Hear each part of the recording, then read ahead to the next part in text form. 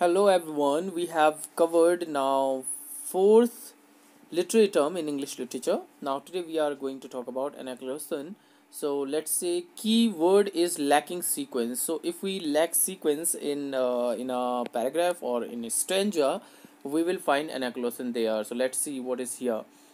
तो देखते हैं anaculothon is derived from the Greek word anakulothos. Okay, this is the Greek word. और इसका मीनिंग होता है लैकिंग सीक्वेंस. एक एग्जाम्पल ले लेते हैं, the walrus and the carpenter bye Louis Carol.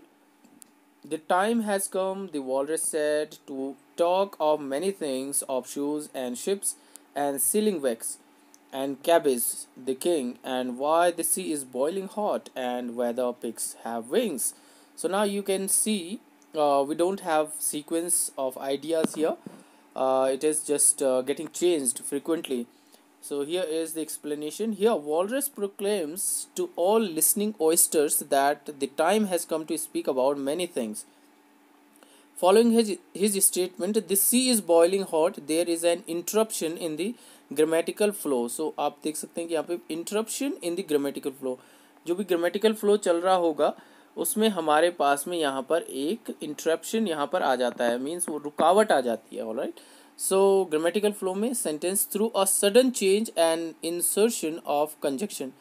तो हमने यहाँ पे एक कंजक्शन एंड का यूज़ किया और सडन एक चेंज आ गया. आप देखेंगे ऊपर से पढ़ेंगे पूरा. तो of shoes and ships and sealing wax and cabbages and Kings and Y C is boiling hot and whether the pigs have wings. सो यहाँ पे एक सडन हमें चेंज देखने को मिला आइडियाज़ में और लाइंस में. ग्रामेटिकल फ्लो यहाँ पे क्या हो गया, इंटरप्ट हो गया. तो इसलिए यहाँ पर हमारे पास में एनाक्लोसन था. तो हो सकता है कि ये आपके एग्जाम में आए और पूछे कि यहाँ पर कौन सा है. तो आप एग्जाम्पल के साथ इसे याद रखिए. प्रीवियस वीडियोस भी आप चेकआउट कर सकते हैं मेरे चैनल पर. I have lots of videos related to English literature. Thank you for watching. Good luck for exams.